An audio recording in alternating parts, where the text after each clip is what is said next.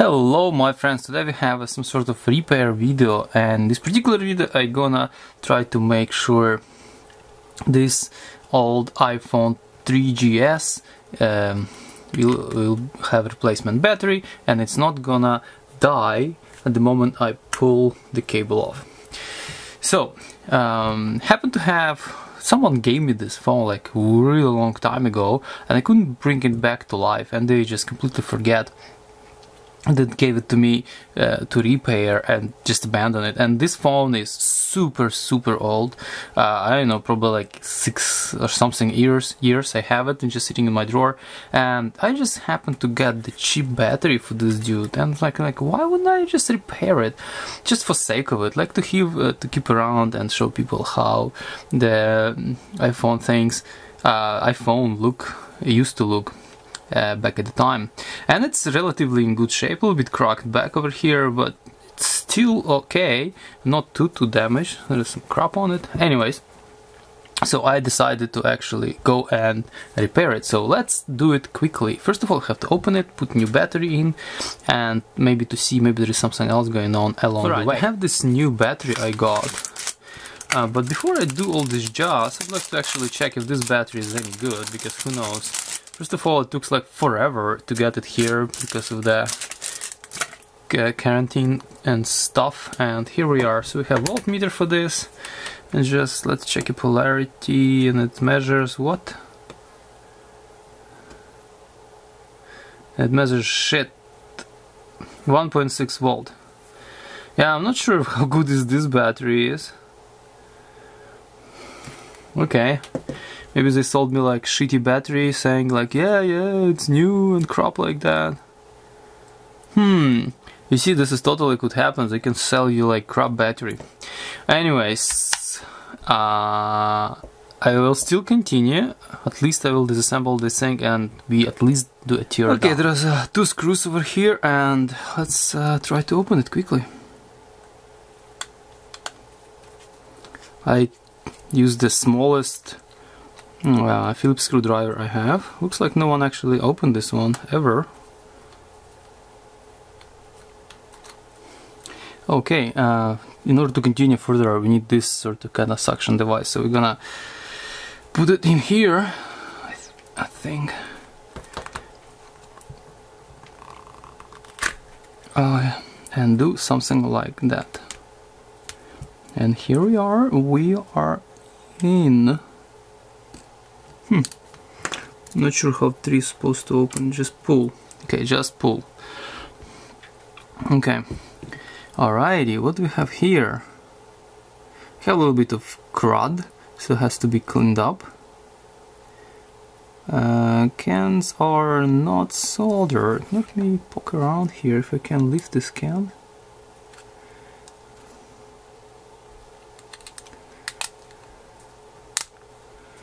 It's not easy.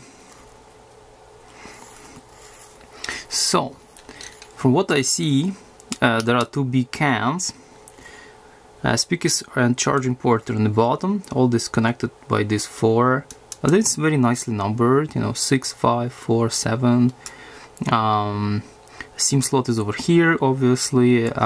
Display is over underneath. In order to actually take a look at the display, I have to like pull all this goodness away. This is, what is this? Button over here, and the camera right there. So this is the camera unit. What is on this side?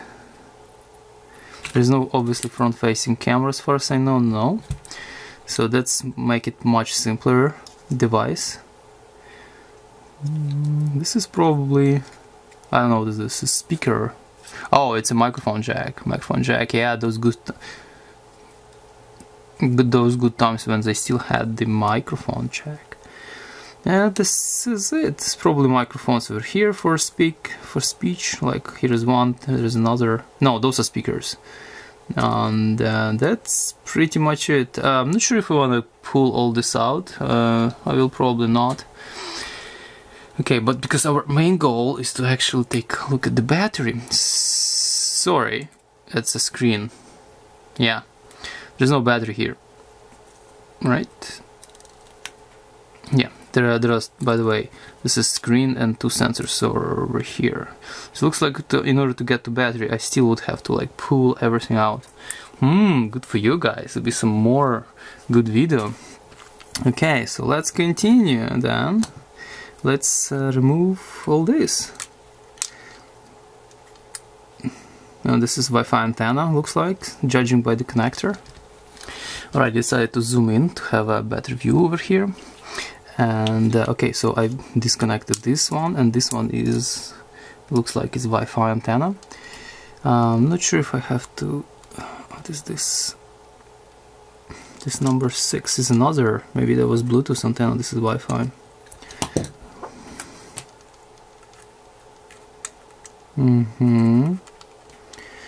Yeah, what is this? It's another one fancy. Look at this nice square rectangular contact here. Sweet, I love it. Okay, let's start unscrewing all this, because battery is highly likely right behind it.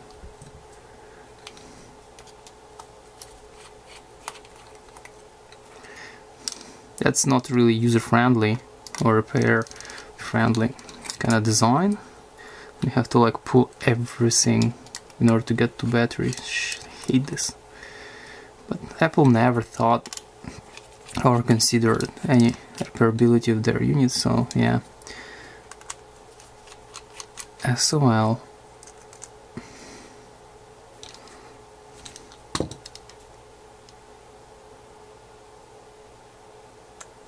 It says do not remove whatever it is. Okay.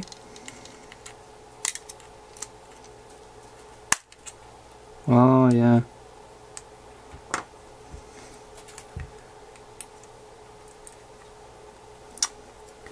Whatever is do not remove will be removed, and there is a screw right here.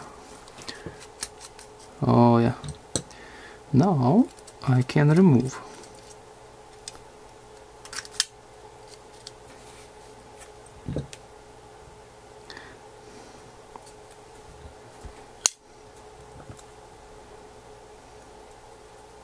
It's to prevent people of fixing their iPhones.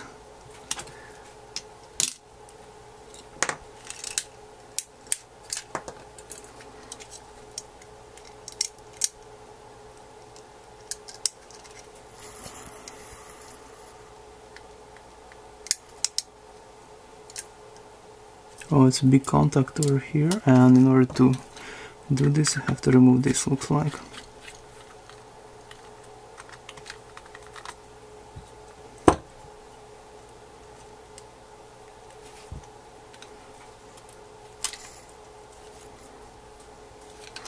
It's good I'm recording video. I would be able to remember everything that I've done.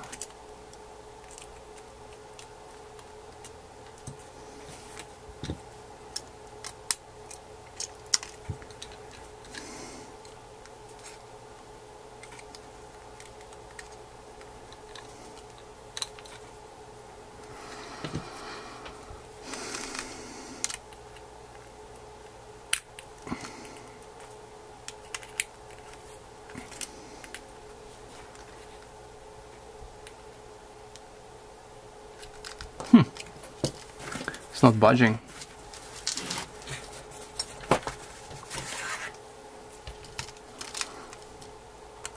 Let's use something less sharp.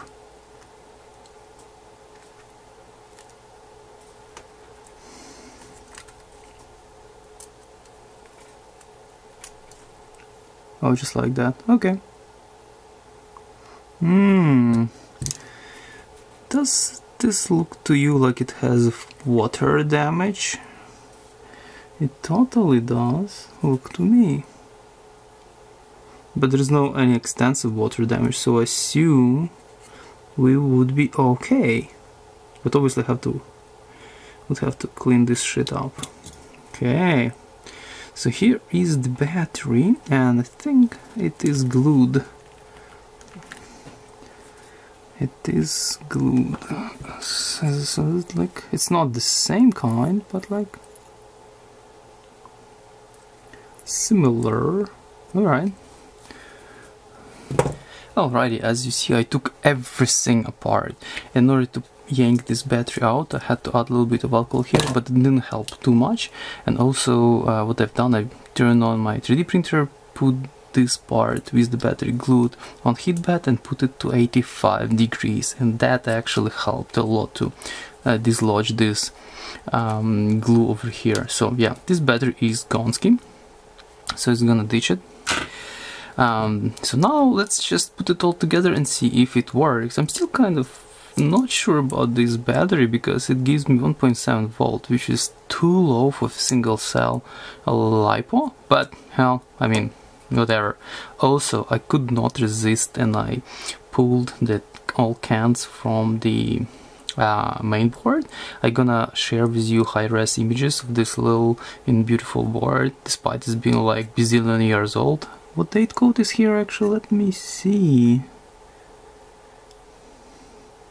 It's 10 months of 2010. It's 1010. Yes, it's almost 20 years old. Oh, sorry, 10 years old. Beautiful, and still look good. Pretty, and I obviously gonna go with you about this particular chip, so we're gonna capture it in details, and you know, we may do some little bit of analysis to see what's interesting here. Obviously on the back side there is nothing else. Also I'm gonna clean up all this crud off camera, of course, to save some time here.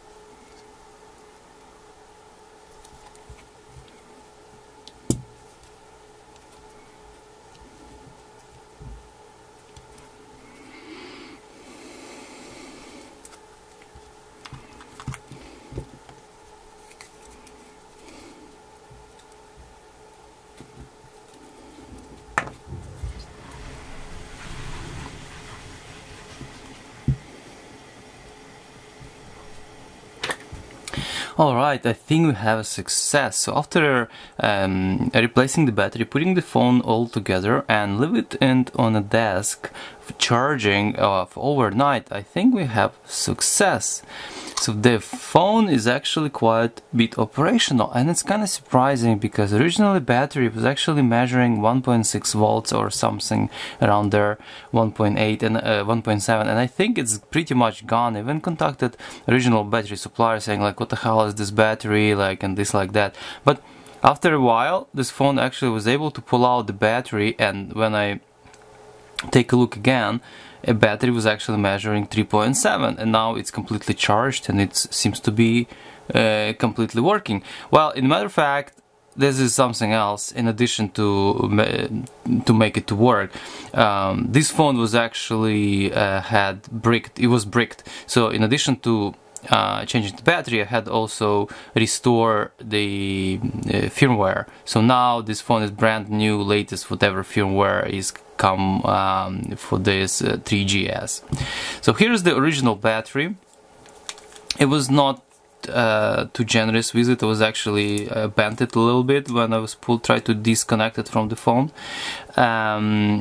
The other interesting thing on the battery, it looks like this battery has a little bit more circuitry in it, because I don't know what kind of stuff this is I'll put it all in focus and try to peel more off just to show you what's going on here.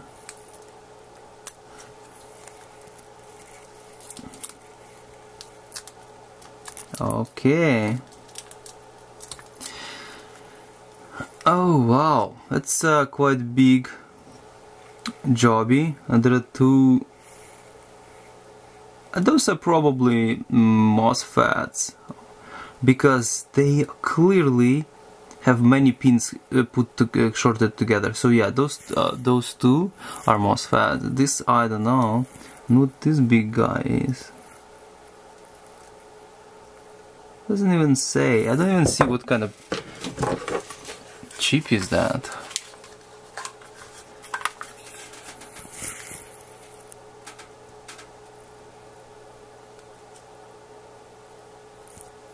It's really hard to see. Let me kind of the lights. Well, it's really hard to make up, and there looks also really hard to make up any numbers, and it seems like this is only just numbers, not like doesn't say, for example, ST or NXP or whatever.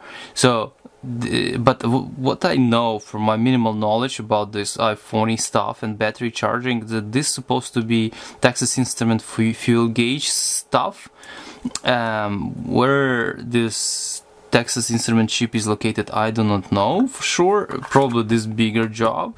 And usually from what I know about this fuel gauge sort of controllers, that they are usually come with EEPROM. So maybe this little dude is EEPROM. Not sure what is that little dude over here. Yeah, we have to like double check all this. There is some numbers over here: BSP 906G, HY328 and V0368. So this is all, I don't know, different markings on this board. And I'm also curious if that can be reused with any other battery. Potentially no, because these guys can be specifically locked to work with this particular battery, particular chemistry, and with other battery it's gonna be all wonky, or it may just not work at all. For example, some of those controllers, if they detect the battery is completely dead, they don't accept new battery anymore. So if I, for example, pull this out, I may just do experiment, like disconnect, because this battery is completely gone, I won't be able to recover it. Disconnect, and for example use that one of my previous tear downs, like Dell battery, connected over here, and try to use it. It may just say forget it, like it may just not work, but it may work, it depends. So yeah, this is interesting. I'm gonna take a look at this a little bit more in details, but I may just salvage this little board just for giggles and keep it in my parts bin, maybe one time, because there is also specific protocol, I think it's one wire protocol, that you can talk to those guys, and you can either reset them, unlock them, and you do all this kind of nice and wonderful things, but it is all quite a bit complicated, and I don't have cycles to dive into it, and necessity, I don't have necessity to dive into it. But I think this is quite interesting to see a battery with protection. There is also should be thermistor somewhere here, because one of those pins is communication pin, another one is thermistor pin, as far as I remember. Yeah, but on the main subject over here, it's still working, and the battery is, as you see, it's almost new, and it's already sitting like this for a few days, so yeah, it's gonna be good. I don't know why I needed that, why I fixed it, but it's nice to have a piece of history. I think it's pretty good shape, a little bit back, a little bit scratched here, but everything else seems to be pretty good. Looking nice. Well guys, thank you for watching, hope you found it interesting. Maybe if you're gonna find this vintage phone, I would say, for these days it's a pretty vintage, and you're gonna need to fix it, here we are. This will be like a little quick guide how to disassemble, how to replace battery, for example. Thank you guys for watching, see you next time.